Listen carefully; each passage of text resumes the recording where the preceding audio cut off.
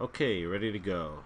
We're going to be looking at a way to add some depth to an image, and very simply, what artists normally do is paint layers of light and dark, shadows and highlights.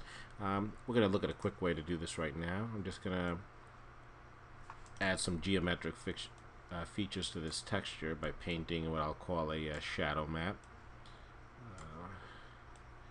And I'm just going to add a few areas there, and then we're going to go to image adjustments, and you could be painting this as well, but I'm going to cheat a little bit since we are under such tight constraints. We're going to make some highlights, and those areas are going to look like they're a little closer to us. As a rule, the human eye perceives objects that are brighter to be closer, even when they're not always closer. That's kind of what goes behind bump maps. You may have heard talk of bump maps, and they use a similar technique of oops, I'm sorry, I wanted to go dark on that one to create an artificial sense of depth. Okay, so I'm just kind of make this look a little 3D-ish. And let me see where I'm going with this. I guess I'll make these a little brighter.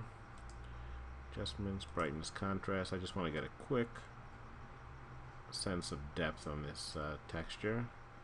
Select, deselect, and what did I just do? Well, we'll simply hit this multiply, and you can see that right away we got a little bit of a depth here. And there's more you could do. Like I said, you could have done this with painting. Let's duplicate this layer and use some of the tricks we already know to add a little bit more depth. Let's select all, edit copy, and we are going to add a mask. Oops, did I not add that? Okay, I guess I didn't add that. Add the mask, edit paste rather. Boy, gotta start doing these earlier in the day. And let's go to filter, render, lighting effects. Straight up and down is good. We will pick our mask here to apply the lighting effect to. We'll make it nice and pop out. That gives a little extra detail to the texture, and we can add that texture as hard light would be better, so it doesn't blow everything out. And there we go, we've got some extra detail. Now of course we could have gone in here and we could have done some inlays, you know, cut and put different materials here, wood, some runes, some writing and painting and stuff like on the wall, but we've got a couple quick things. We could also use the other techniques we've learned. As a matter of fact, we talked about painting shadow layers so I don't get distracted too much. So what I'm going to do is I'm going to paint a few shadows on a new layer. I'm on a new layer. I'll hit multiply. I'll grab a brush. I have a nice smooth brush there. If you hold down the shift key as you click off screen here, I don't know why it does that sometimes, but if you hold on the shift key when you click, you will get that's actually pretty darn dark. Let me just step back a little bit, and let me put that down, that opacity down a little bit, and we'll try that one more time. And there we go, we got a little bit of shadow going there. Oops, click, you gotta let go in between, and we got a little bit of a shadow going there.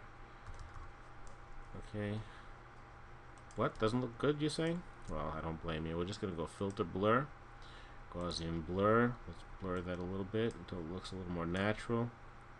Okay, we've got some shadows on that layer now. What else can we do this? Well, you remember the tricks we had about cutting and everything into this layer. So I'm not going to really go into that. I think I'm just going to keep on going. We could also add highlight layers. Why don't we? Since we had some light spots, filter, blur, Gaussian blur. Okay, I washed out some of the other ones if I do that too much. And now what we're going to do is add another layer. And I'm going to be painting out because I'm running out of time. So painting out meaning you will hear me suddenly stop talking at some point. We're going to hit color dodge. We'll pick a lighter color in the same spectrum, and now we're just going to highlight this area that's a little too bright again. Once again, I'm going to pull this down. Last few seconds. Hopefully I get one highlight in for you, and I'll see you in the next lesson.